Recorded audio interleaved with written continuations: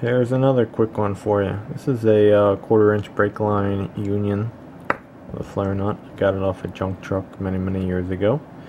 I always noticed one of the flare nuts on it never thread in nicely as this one as shown does. Finger tight. Perfect. See? Easy. This one lines up. It does go in, but it's much harder to turn. Before, this one wouldn't even go in.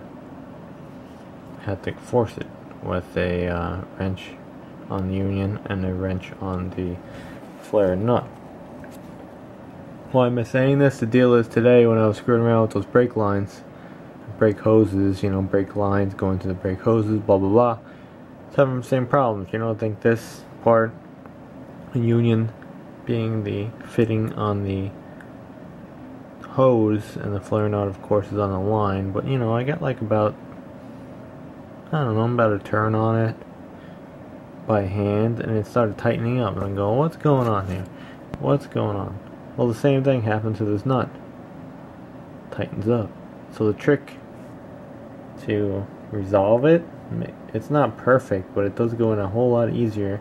So I could do it with 2 hands. Before I couldn't even do it with 2 hands. What's that? I used a razor blade. We can get our piece apart by hand now. Yes, it still does not go the best. Could thread better. Ideally, probably the flare nut's a little mushroomed.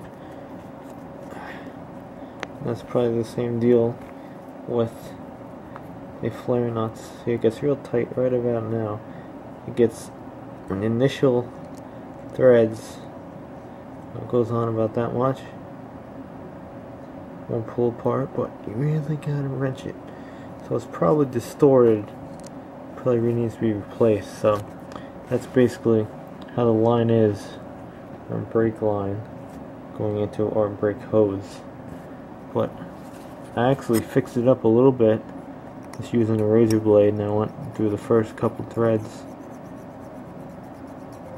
Just kept going like this, and it actually helped it.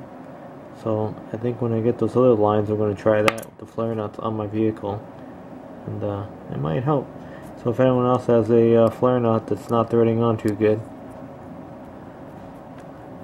look, it's a little bit better. Just with that razor blade. The thread. Yeah, if you have a thread file or something, it would work too. And of course, when you do this, you know, always put a drop of brake fluid on it. It'll help a lot. Then it won't be metal on metal. Yeah, I was just screwing around. This is my control right here. So I can sleep well tonight thinking about it. What was the problem? That was the problem. Look at this one and look at this one. This one almost looks like it's a little bit mushroomed. It's just an optical illusion too that this is darker, it's just all dirty. When you look at it close, it doesn't look right. I don't think flare nuts last forever. They're soft. But that's the deal. Again, stuck flare nut. This might work, might not work.